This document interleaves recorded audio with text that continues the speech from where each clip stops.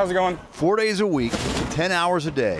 I have roughly 10 to 13 stops depending on the day. Phillip Jackson's delivering drinks to restaurants and convenience stores. I've been with Columbia for 6 months. Wednesday at a West Olympia, Texaco, at 6 in the morning, Jackson saw a 5-year-old boy walking by himself. The kid just walks around the front of the truck, kind of fast-paced, and I notice he has no shoes or shirt on. He watched the boy go inside the Texaco. Next thing I know, he grabbed a bag of M&Ms and ran out the door.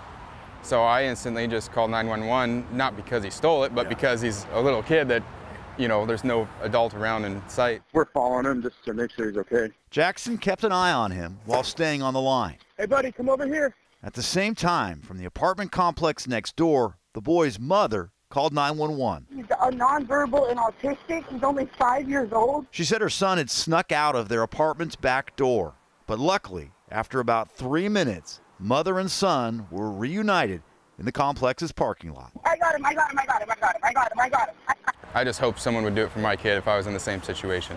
Jackson says he only did what he was recently trained to do. You're looking for control. You're looking for signs of fear. Starting this year, all 3,000 of Columbia Distributing's employees have to go through training on how to spot victims of sex trafficking or children in trouble, something truck drivers are more likely to see, says the company's director of learning and development. I'm very proud of the fact that you can see the results, right, of like a training that we did, you know, now something like this happens, and you're like, oh, that's perfect. They did exactly what they needed to do. Something was wrong. Something was wrong, definitely. Phillip Jackson says the boy's mother was grateful.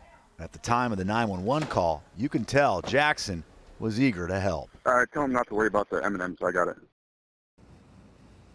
Phillip Jackson did try to pay for the M&Ms that the boy allegedly took from the Texaco, but the Texaco owner was not going to let that happen. Live in Olympia, Drew Mickelson, King 5 News.